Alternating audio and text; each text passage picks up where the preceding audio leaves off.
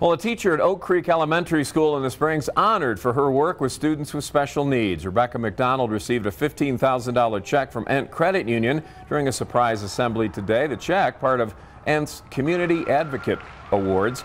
McDonald, the fourth teacher to receive it, she says it validates what she does for the kids with special needs. I love working with kids that have mental health needs, and it's just my favorite thing ever.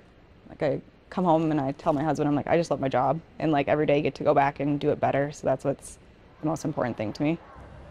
McDonald, nominated by her students, she says the Oak Elementary School community, the reason she can excel with her students.